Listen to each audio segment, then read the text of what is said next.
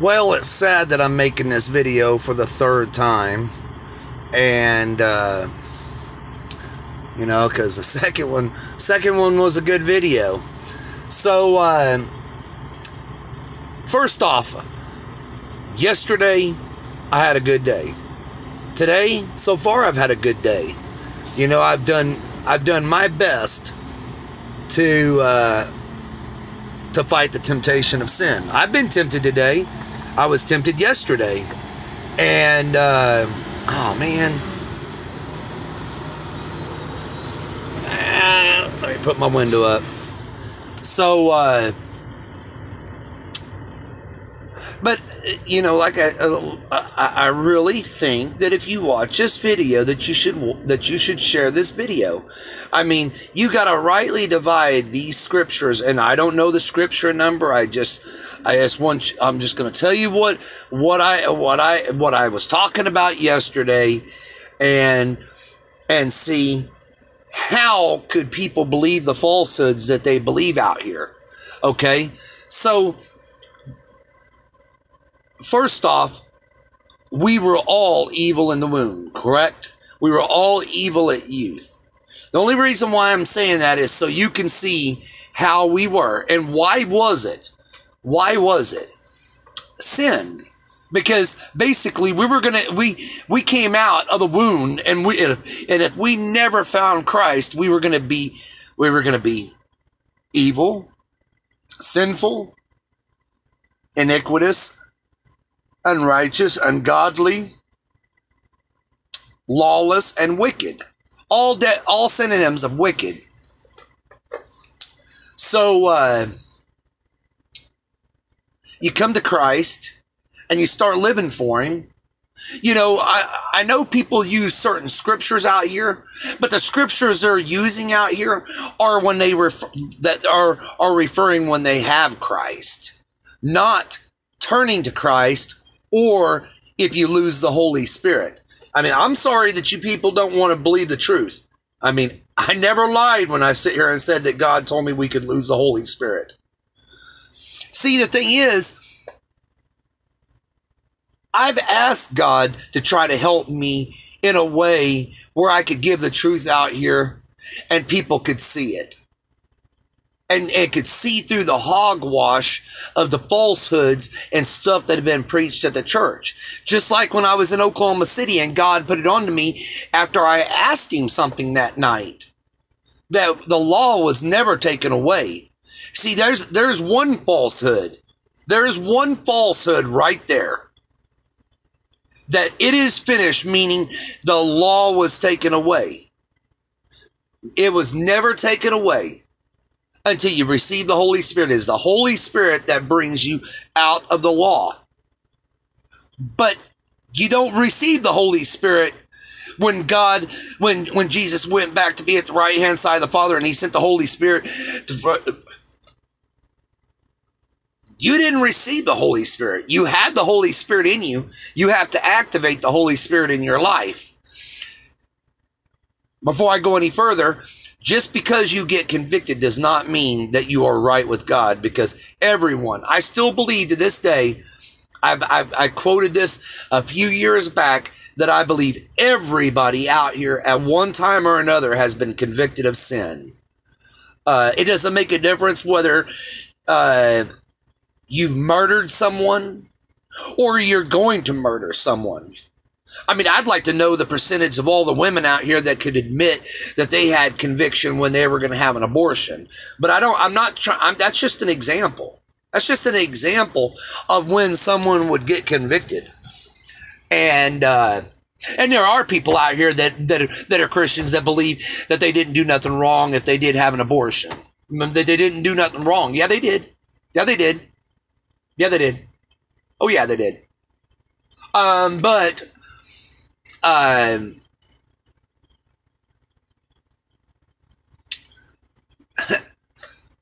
what people really need to do is they need to look at all the scriptures in the Bible when it's talking about sin. All the scriptures in the Bible talking about sin. Because iniquity, sin, separates us from God. Okay? I don't know why people think that it wouldn't separate you if you went back to living the lifestyle you did before you gave your life to Christ. I don't understand that. I mean, you get convicted, but I've seen it may be about the same conviction.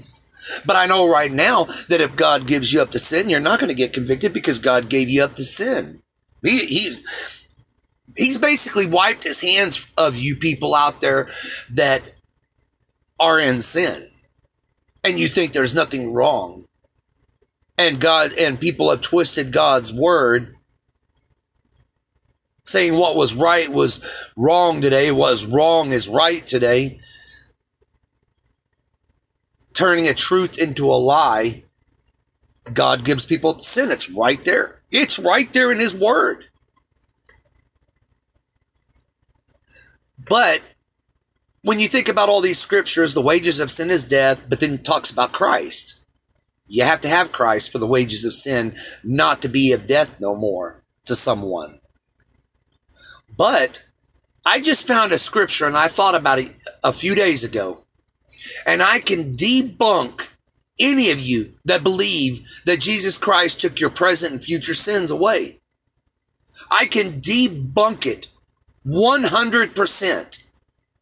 And it's all in God's word. So how many pastors out here lie to people, and how many of y'all lie to people out here saying you couldn't, that Christ died for your present and future sins? Now, let me clarify it before I go any further. The only way Christ died for your present and future sins is if you come back to him after you backslid, fallen away, or went apostate. So, I mean, I have to cover everything. You have to rightly divide these things. Just because it doesn't say that if you fall away, that you can be forgiven, correct? I mean, you know that you can be forgiven. I mean, some people out here will profess you can't be forgiven on certain sins out here. But the reason why I wanted to make this video over again, let me ask you, why do people say all sins the same? It's not in the Bible. Some sins lead to death, some don't. It's right there in God's word. Okay, now let's think about this. So Jeff here never came to the Lord. Even though he was a good person and didn't sin all the time, didn't willfully, well, I mean, of course, Paul does say willful as if any time somebody does sin is willful, but I don't have the thoughts that people out here do. I don't sit here and think that every day I wake up I'm going to sin. If people out here want to, you took that upon yourself. So, I mean, you literally took that upon yourself. Because just because it says that you'd be a liar if you say you don't have no sin or you don't sin, doesn't necessarily mean that you're going to wake up every day and you're going to sin every day. I mean, I went one day without sin when I was in New Mexico. You guys believe it or not, that's your choice. I didn't have no bad thoughts and I didn't do no bad actions. And that's the only way you can sin, is a bad action and a bad thought.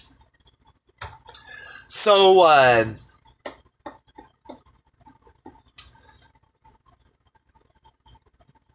but it sits there and says some sins are covered under love. Okay. Oh no. I'm jumping ahead of myself. Okay, Jeff never came to the Lord. Treated everybody nice. Would I make it? I wouldn't, would I? I wouldn't. Okay. And I'm not even talking about work salvation because I didn't come to Christ. I didn't have no intentions. Okay, so you would say that I would not make it, correct? Well, that would be a person that has never turned to Christ. Now, why would it say that some sins are covered under love and others lead to death? But yet, you guys already know the scriptures that sit there and say these sins lead to death. 1 Corinthians 6:9 through 10, the book of Ephesians, Galatians, the book of Revelations. There's other places in the Bible. And on top of that, I think it's Galatians says, and then some.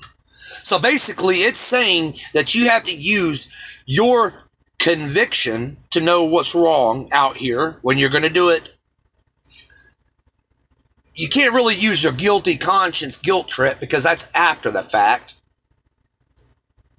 But I wonder why people out here don't have godly sorrow to repent. I'm wondering why people don't have, they say they have godly sorrow, but if they had godly sorrow, they would be living a repentant life. Repenting of wickedness in the book of Acts is sin. Just like unrighteousness is sin and sin is unrighteousness. Confess of your sins to be cleansed of all unrighteousness. But yet it says unrighteousness is sin in, I think, book 1 John.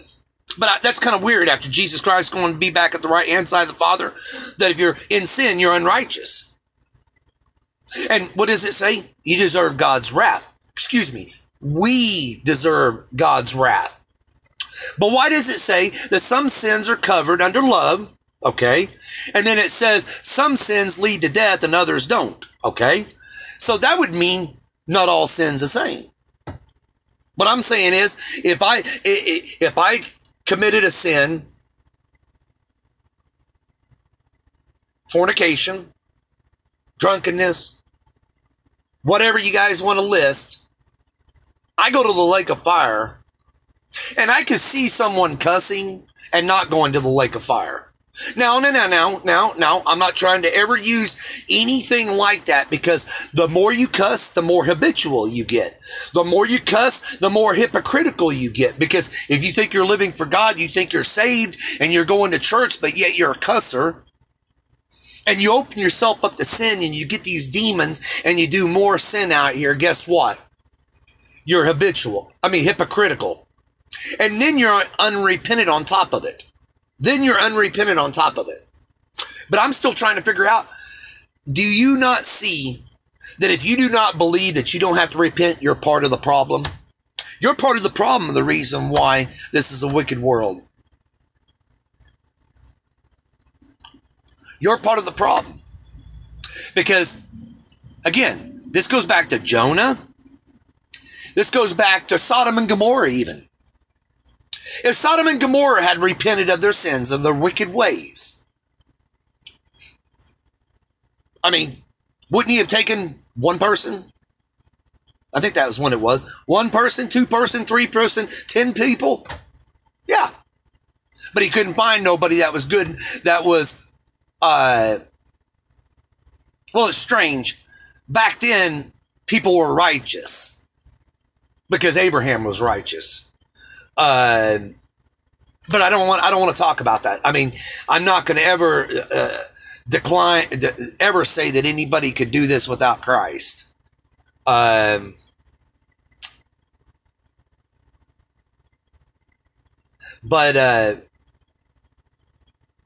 So when you sin, you have an advocate to the Father. Doesn't it say that? And it's talking about Jesus Christ, isn't it? Now, why would it sit here and say that if you keep on sinning, you lose your sacrifice in the book of Hebrews? Now, I know so many people are going to do what they normally do.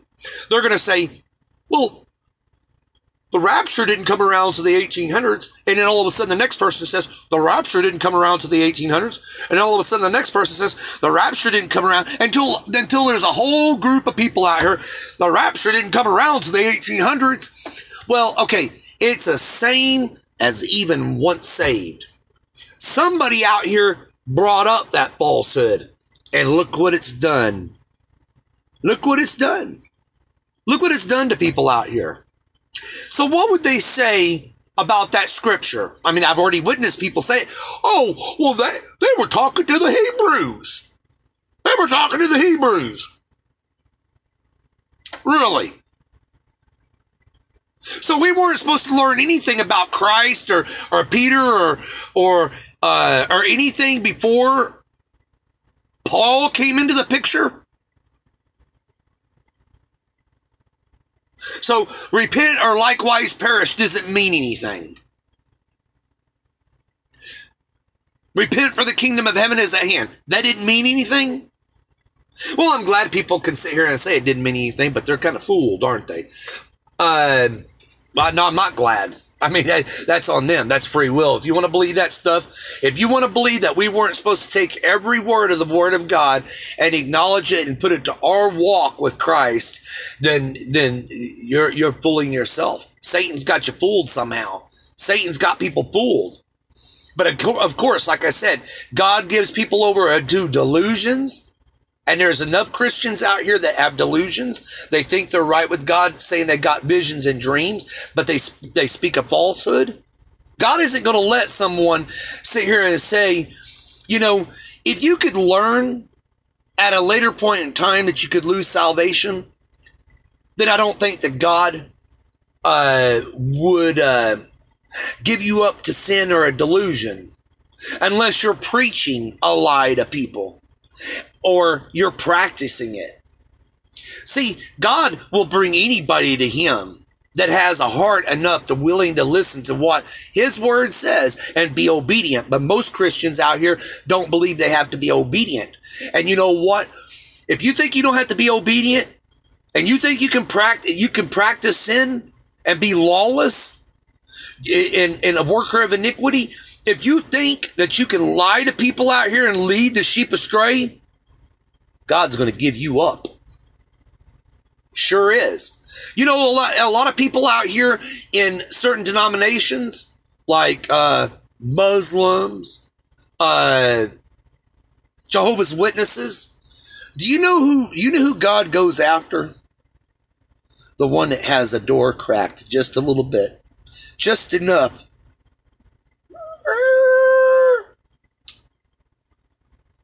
And you know what? Most Christians have given themselves up to man's word. That's where their faith is at, is in man's word. There ain't nothing, there ain't no door to open. I mean, most of them have a seared conscience. That's why, literally, you could have the word of God right here. It says, if you practice sin, you're lawless, or you're a worker of iniquity. Who do you think that's talking to? That's not talking about atheists. Or if you keep on sinning, that you lose your sacrifice, that's not talking to atheists. It's not talking to atheists of any of this sort.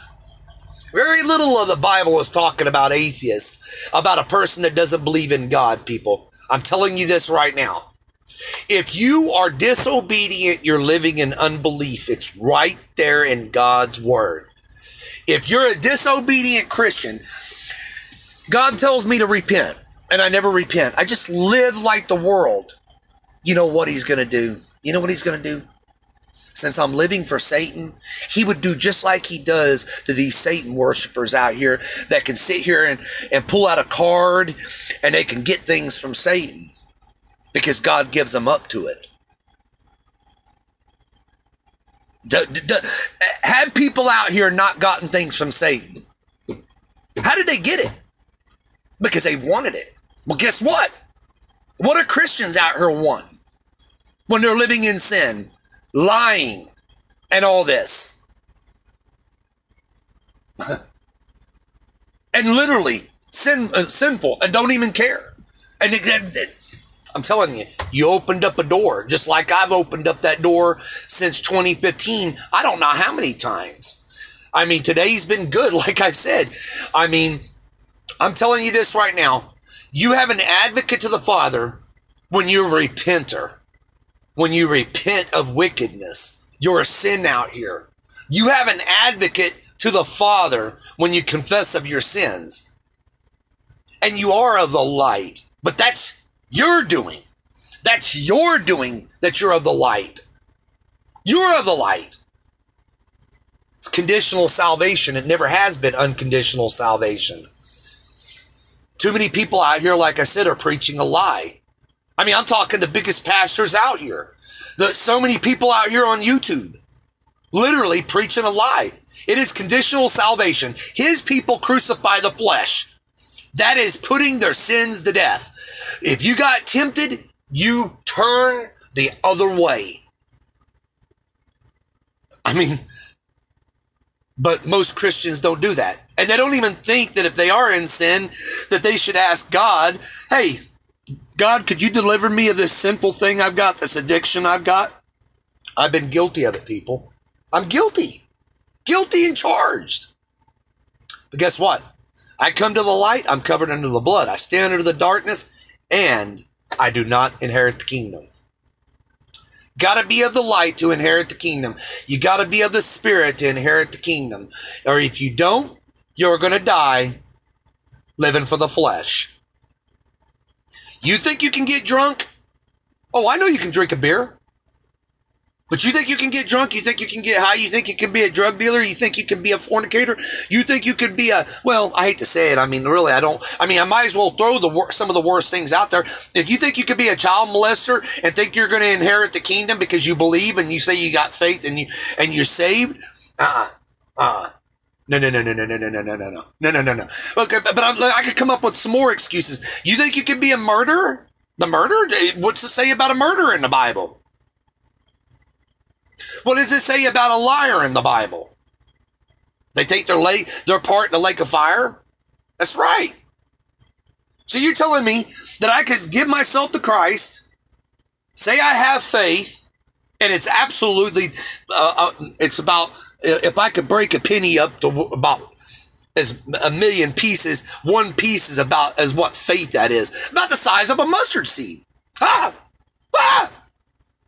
That's actually a little bit bigger than that, but yeah, that's about how much faith a person would have out here if they were living for God, saying that they're living for God and they're not. Modern day Pharisee. I know what a modern day Pharisee is. That is one that says that they're living for God, but they're not walking the walk.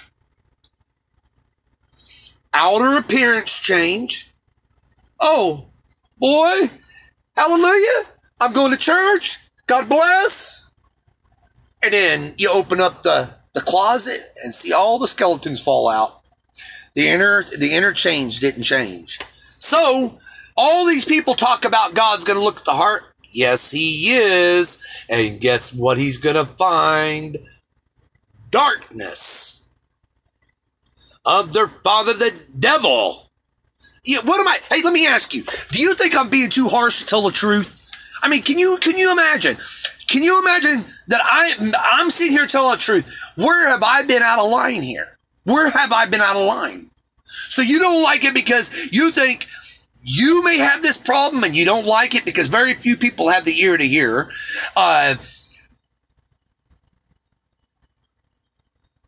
People just want to live in sin. There's a reason why God, multiple places in the Bible, said not to hang around with sinners. I mean, literally, when you turn to Christ and you get that regeneration, renewal of the mind, you're a new creation in Christ. You walk the straight and narrow from there on out. If you want to step back out and start walking the broad path to destruction, you never lost your free will. We never lost the free will. And why does Jesus deny people, workers of iniquity, lawless? He never knew them because they never knew him. If they knew him, they were living for him, then they'd be crucifying their flesh, denying themselves, picking up that cross, but they're not picking up the cross. They'll say they're picking up the cross. They'll say they're crucified with Christ. Being crucified with Christ and crucifying the flesh are two different things. Being crucified with Christ, I truly do not know what it means. And that's irrelevant. What's relevant to me is that I know if I was back in Oklahoma City, somebody said, man, Jeff, I got some killer weed, man. I mean, I'm talking killer weed. You want to hit some? Man, can't do it, And if somebody came up and tempted you and you went along with it, yeah. Well, if you're a drunkard and you don't inherit the kingdom being a drunkard, you don't inherit the kingdom being a pothead. You don't inherit the kingdom being a coke, acid, shrooms, pills. I mean, if you don't need pills, you don't take pills. I mean, I'm sure there are people out here that could actually use marijuana. And I'm not hurting no one. I'm not hurting there. You think I'm putting down people? I've still seen Christians out here say that if you smoke marijuana, it doesn't make a difference. But I can't go there. I can't go there.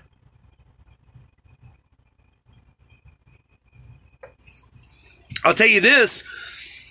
If you had marijuana, a license to smoke marijuana, and you went somewhere and someone said, man, you know, I know you got a license to smoke. I know you smoke. You want to hit some of this? Then I would say you're wrong, because you shouldn't be participating with someone else that shouldn't be smoking. I mean, I think that sounds about right myself personally, because, I mean, either way, I'm not going to condole it. No way. No way. No way. And those are sins that lead people to death. Tells you right there, do not be deceived. They do not inherit the kingdom. If you do those sinful things, you do not inherit the kingdom. Yep. And that's the sins that lead to people to death. I don't know what sins that don't lead to death, but if you want an advocate to the Father, you'll turn from sin, because you'll find out, he'll say he never knew you when you're a worker of iniquity and lawless. If you're out here lying to people, saying that there's a once saved and they can do whatever they want, you don't have to repent, you don't have to submit yourself, you don't have to, I mean, there's people out here, believe me.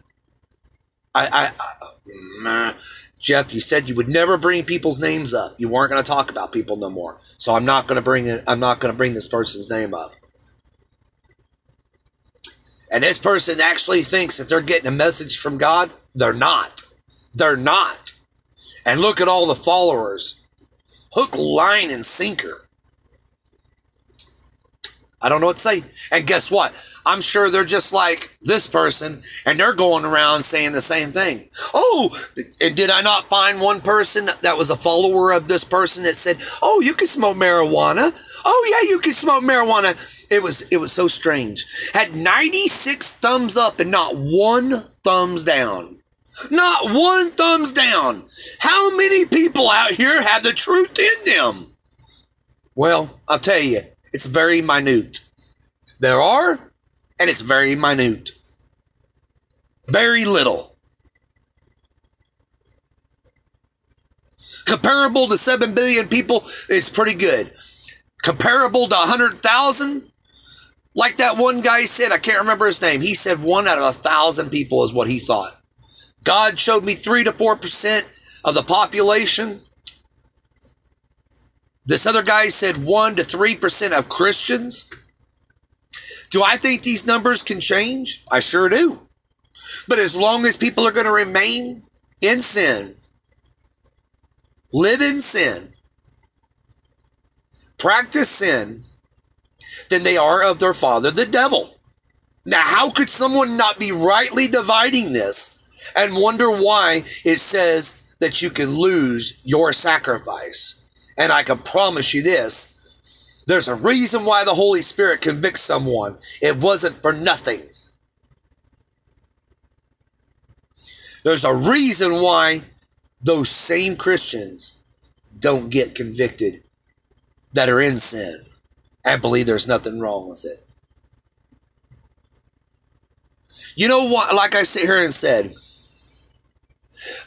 this will probably be a 2-part video, because I have another thing I've got to say, and I don't know if I'll ever get there. Again, there was a video of a pastor that didn't believe in once saved, but he went to believing in once saved. He went to school, became a pastor, started a congregation, preached to these people, and had a vision or a dream. Now, I don't know if it was a future vision or a dream or a present vision or dream of people that were in hell. I don't know if it was people that were already in hell because they listened to his message and had died since then, or if it was people that in the future, and he saw these people in hell because of the message that he was preaching. And then he was the very first person that ever talked about the seared conscience. And he said, when these people that believe in things like once saved, they get a seared conscience, it will almost take an act of God to bring them out of it. And I think that's the reason why I could have it right here in front of your face and say, look, look, look. and they don't have the ear to hear. There is a scripture, I think, in the Bible. It's around wisdom. Somewhere, I'm telling you, if a person should start reading the Bible anywhere in the Bible, the very first book of the Bible that he should read is the book of Proverbs. I already know it. If a person started reading the Bible, you start at Proverbs. People do not fear God out here. That's the problem. You feared God, you would have understanding with wisdom that God would give people that fear God.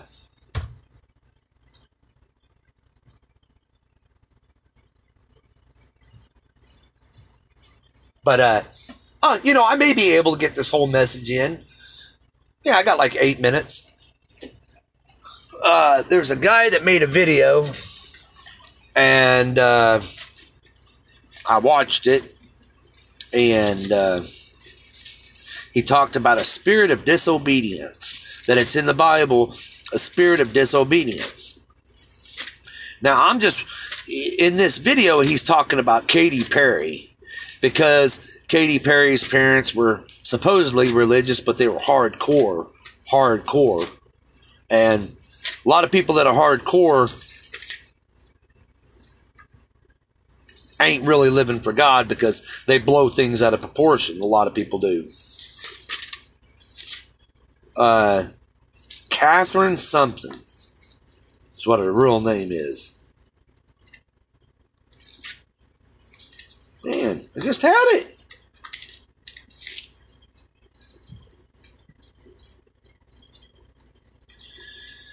Steve Spencer or Spencer something. You guys have seen his video. I know somebody out there has seen his video. But he made a video where he talked about that there's some scriptures in the Bible talking about spiritual disobedience. Oh no. Okay, I'm up. Waiting for a door to open. Where's it at? And I can't pause this phone. I don't have a pause button. Spencer Smith. YouTube Spencer Smith and find the sad story of Catherine Hudson. Catherine Hudson is Katy Perry. In the first 15 minutes, he'll bring up a scripture name and talking about spiritual disobedience. And, there's a lot of people out here that know the truth, but they don't want to accept it. And that's a lot of Christians and a lot of other people. And I think it's more for someone that knows the truth than it is for someone that doesn't know the truth. Because like I said, it's better off not to know the truth than to not be living for God. It's better off not to know the truth than to know the truth and not be living for God. When it talks about that in the book, when it talks, I think it's a dog going back to its vomit or shipwreck, which is Christians that were saved. The book of Romans 1. Romans 1 is talking about Christians. Romans 1. Rightly divided, people. Romans 1 is talking about Christians. I found that out on my own. And then I found somebody else that made a video, and I never watched it, but it said Romans 1 was talking about Christians. Yeah. Yeah. I'm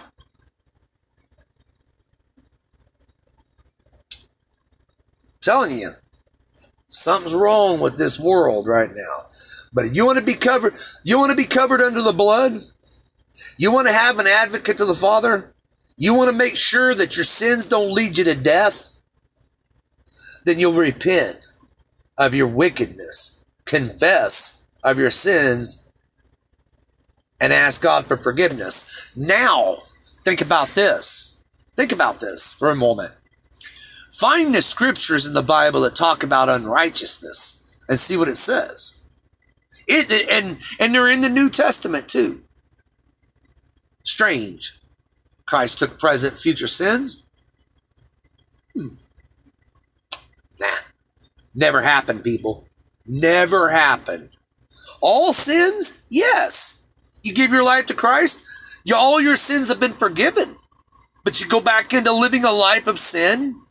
that the chapter of Hebrews comes up. The scripture in Hebrews comes up. You keep on sinning. There are two scriptures. I hope I'm not twisting whichever one, but it doesn't make a difference. They're both talking about sin. It doesn't make a difference. You lose your sacrifice. No Holy Spirit, not of His. If you lose Christ, you do not have the Holy Spirit. No Holy Spirit, not of Christ. So if you don't have Christ, you don't have the Holy Spirit. Romans 8:9 again. You have the Holy Spirit, you have Christ. You don't have the Holy Spirit, you don't have Christ. The only way you can lose salvation is losing the Holy Spirit. That is the only way. If you're watching this video and you believe you can lose salvation, and I know you can. Again, God told me driving to Kentucky one day that we could lose the Holy Spirit. And the only way that you can lose salvation is by losing the Holy Spirit. And then you wouldn't be of Christ. The wages of sin would be death.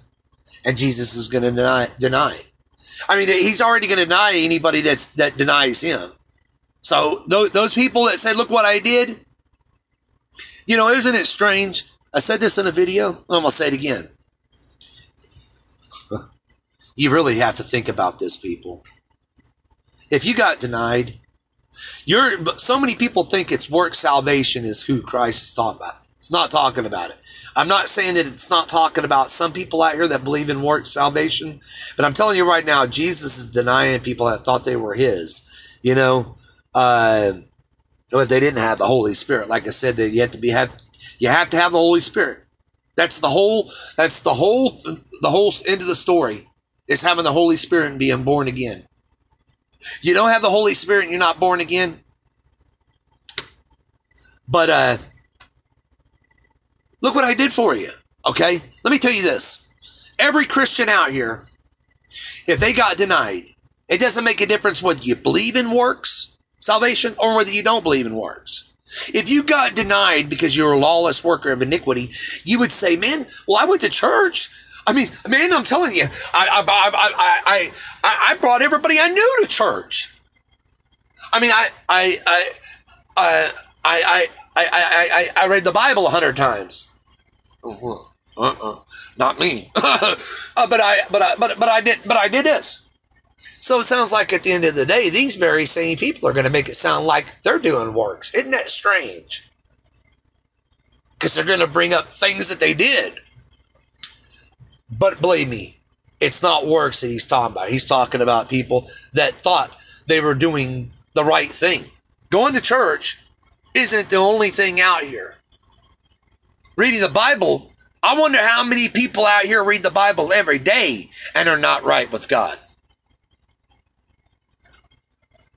If a person's not going to open up that door just a little bit, just enough where God can, He ain't going to enter. I'm telling you. If He gives you up to sin, there's a good chance you never come back. Unless somebody out here, I don't know, man. I have no clue. All I know is this world's bad. And part of the problem is Christians.